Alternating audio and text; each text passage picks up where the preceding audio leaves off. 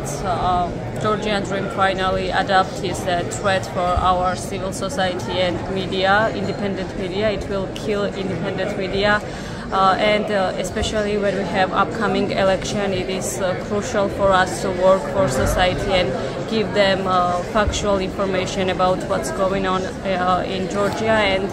our government tries to name us as agents, and in Georgia it's like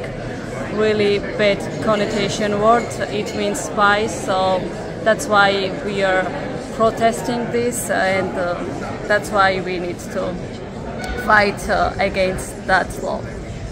It is important to protest this law because it endangers the lives of Georgian people, of Georgian democracy, and Georgia's fight for European values.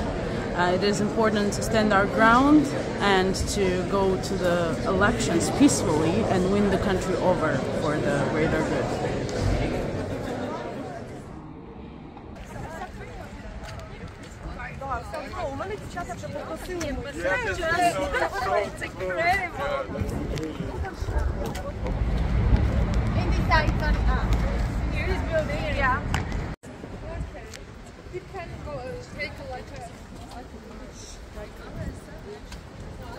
Condemnation of Georgia's foreign influence law. At the conclusion of their annual meeting in Copenhagen, the board of directors of One Infra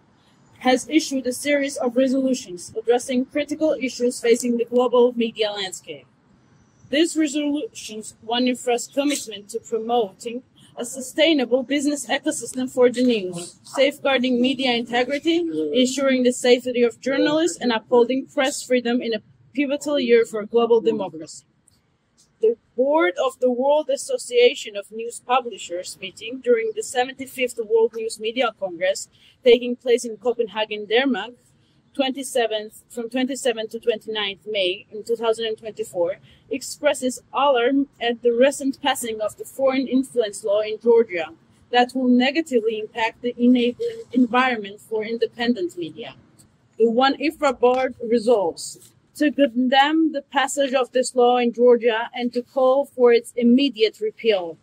to call upon the Georgian government to uphold its commitment to media freedom and democratic values by withdrawing the law and engaging in meaningful dialogue with civil society and opposition groups, to urge European and international leaders to communicate unequivocally to the Georgian government that the implementation of this law will hinder the country's progress towards EU membership and depend its alignment with authoritarian regimes, to encourage civil society organizations to continue monitoring the situation in Georgia closely, provide support to media at risk, and advocate for the protection of media freedom and civil liberties worldwide.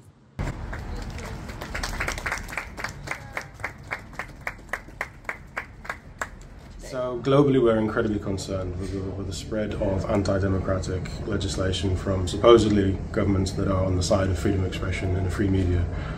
to restrict the ability of media to do their job. And Georgia is of deep concern, and has been for a number of years, excuse me, with the spread of legislation that really looks to restrict the space for media, the space for independent media, to hold power to account. So the timing